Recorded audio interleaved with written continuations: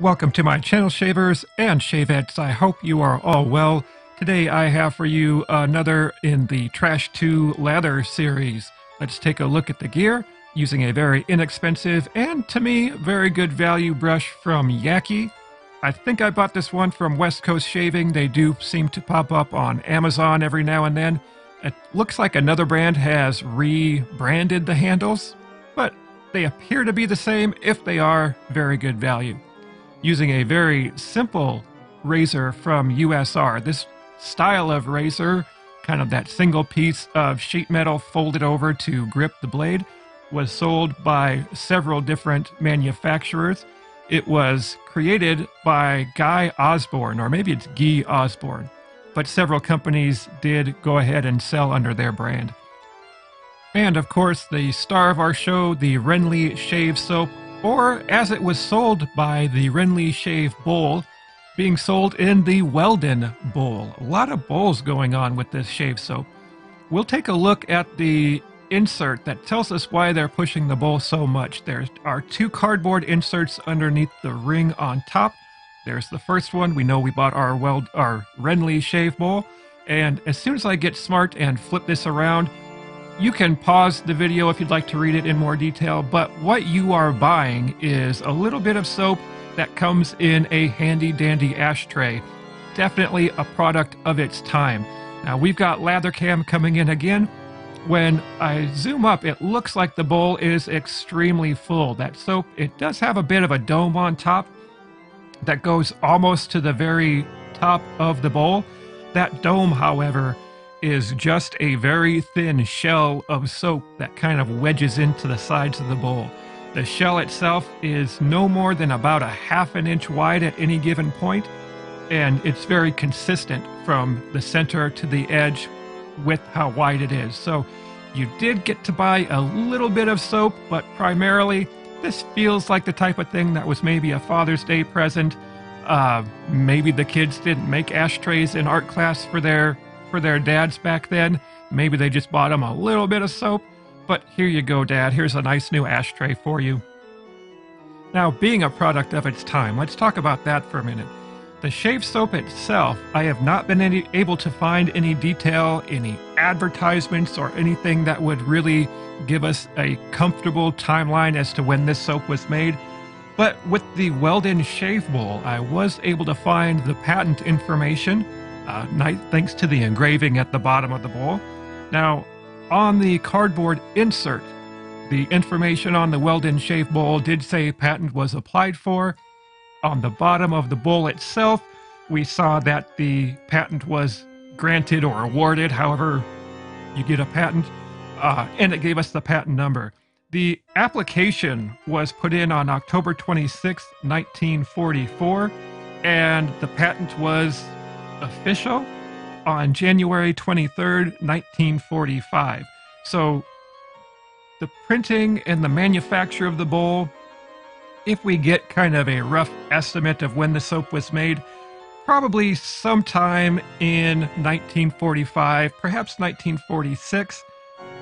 With as little as I can see about the actual Renleigh shave soap or the Renleigh bowl, I don't think this was a shave soap or the bowl. I don't think it was around for very long. So I think sometime in 1945, perhaps even into 1946, I feel comfortable saying that is when the soap was made.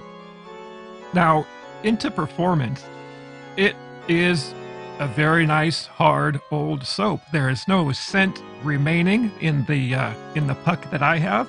Again, without being able to find any information on the original soap, I don't know what scent it had when you first bought it, or if it had any distinct scent, or if it was just really being sold as something to move a shave bowl ashtray. No scent remaining except for an old musty soap smell, which is to be expected from a soap made in approximately 1945.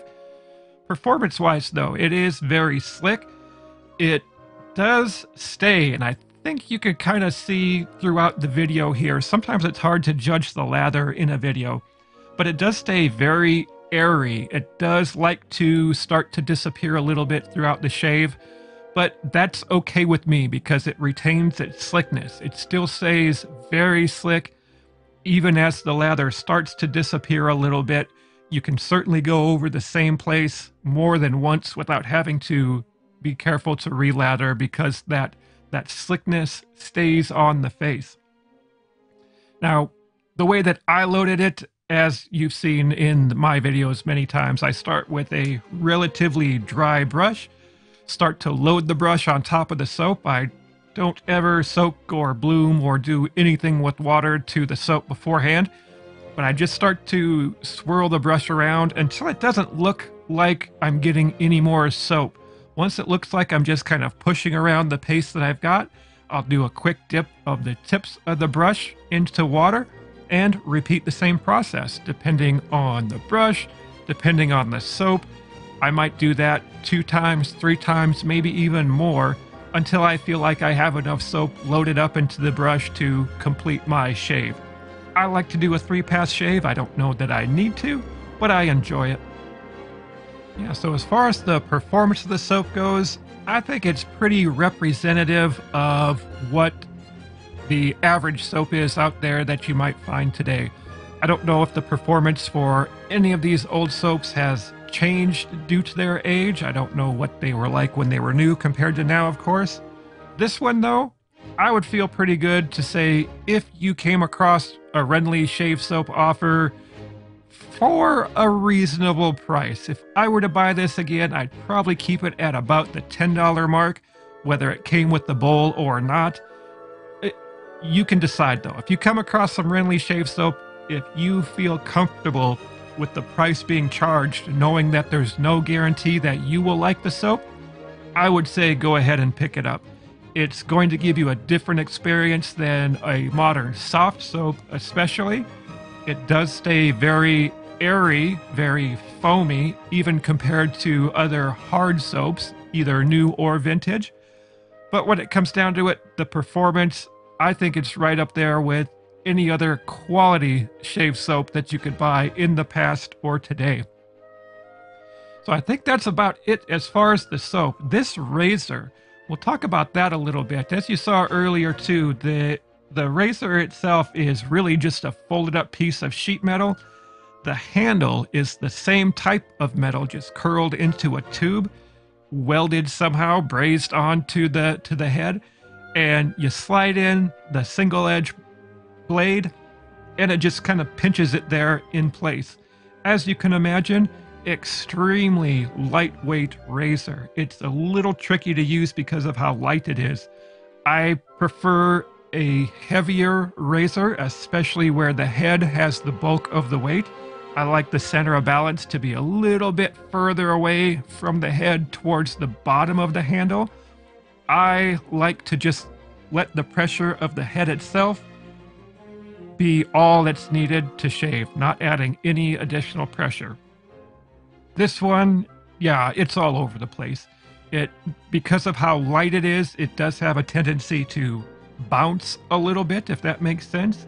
If I come in at not quite the right angle, luckily, there's not a lot of mass behind that to cause damage. So occasionally it will bounce off my face a little bit. Have to use this one extremely flat to my face, which is a little bit of getting used to compared to some of the other single edge razors that I use. But again, well worth the effort, well worth the investment in time to learn how to use this razor properly. This is another one. If you have already used single edge razors, whether it's one or multiple, if you come across a USR or any of the other branded razors of the same style, I would say go ahead, pick it up. Again, make sure it's at a price point that you feel comfortable spending, knowing that there's no guarantee that you will enjoy the razor. For me, they work really nice. I'm happy with this one. Of course, I found it locally for very inexpensive. I don't know what type of price you might expect to see on eBay or anything like that. If you've never used a single edge razor before, I would recommend not to choose this for your first one. Go with something a little more I don't know if traditional is the right word, but something like a Micromatic, something like one of the gem lather catchers, something a little more intuitive to use. This one does take a lot of getting used to, or at least it did for me, if for no other reason than because of how extremely lightweight it is. And just like the soap, I don't have a whole lot of extra information on the razor, when they were made, if there was a time range. The patent, the original patent from Mr. Osborn, you can still look that up and see information on the original patent. The award date was sometime in 1910, if I'm not mistaken.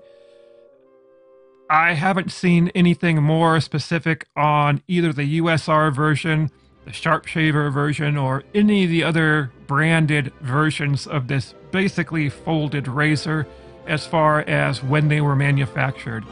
Most of what we use to identify these old products are advertisements. What's the earliest date we see an advertisement for a specific razor or for a specific soap? What's the latest date we see an advertisement for the same thing? Can we see any changes? I haven't come across any for this type of razor. So who knows? Just because the patent was won in 1910, that's not an indication as to when something was actually made when it comes to razors. A lot of razors have early patent dates, but were made for up to decades after that patent was awarded. With this one, I don't know. I'm going to say 1910 is probably extremely early for an estimate on this one. I think it was made much later than that. As I wrap up the shave, it was a very nice shave indeed. Wonderful soap, wonderful razor. I really enjoy finding these old products that I don't know anything about and trying to do some research, even if it's just finding a patent, finding a manufacturer date. I enjoy that side of the shave hobby. As always, thank you so much for spending a little bit of your time with me today. I truly do appreciate it. Have a wonderful day.